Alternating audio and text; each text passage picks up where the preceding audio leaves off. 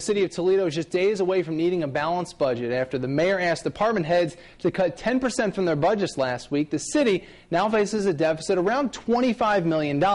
Mayor Mike Bell says if the budget isn't balanced, the city won't be able to write any checks, which include payroll, and will have to declare financial emergency, bringing the state in.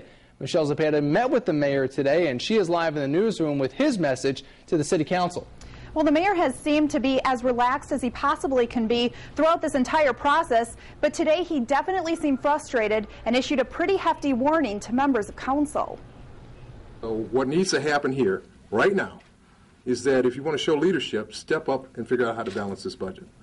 In a 3-page memo marked urgent, the mayor alluded to the fact that members of council are possibly more concerned about running for future political offices than balancing the budget. He warned council of consequences at hand if they fail to adopt his proposals. In the final hours, the mayor believes all his proposals have to be approved at tomorrow's meeting.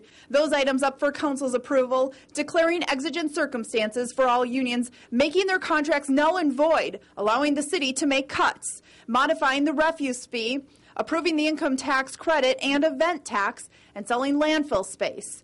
Bell says if council doesn't accept his recommendations, they need to present solid recommendations. He says their past attempts haven't been enough. And I would think, and this is just me, that if you haven't been able to, since March 1st, to come up with anything that actually meets the goal, that you'd move forward on the recommendations that we presented. Because obviously, if it was easy enough to find other recommendations, you would have done that already.